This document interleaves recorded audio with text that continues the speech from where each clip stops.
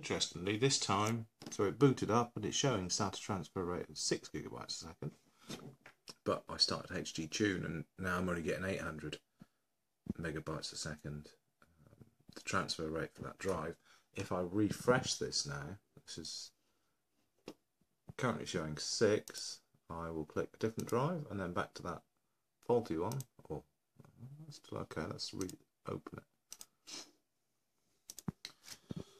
Intel. That's shaky. Click the right button. Go and we'll click on the one that always seems to do it. And this, I guess, is going to be 3. Yeah, so it's swapped while the application was running from 6 gigabytes to 3 gigabytes.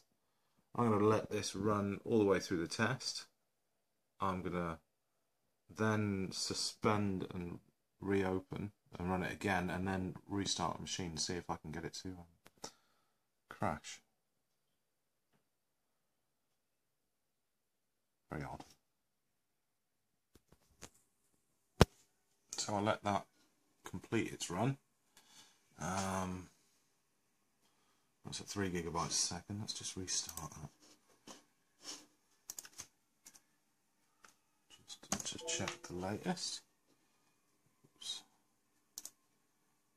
Camera.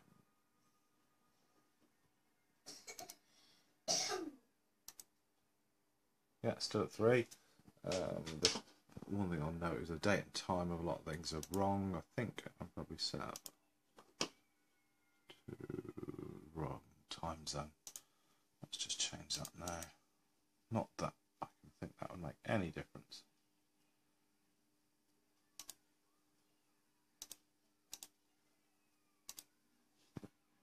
So it makes it nice and early. Right, let's suspend. Shh, Sonny. It's suspended. Let's restart it. Log back in. Right. Oh, that's now come back. Of 6 gigabytes a second. And this will come out. Anyway, I'll pause that, let that run its course, and then I'll try full reboot.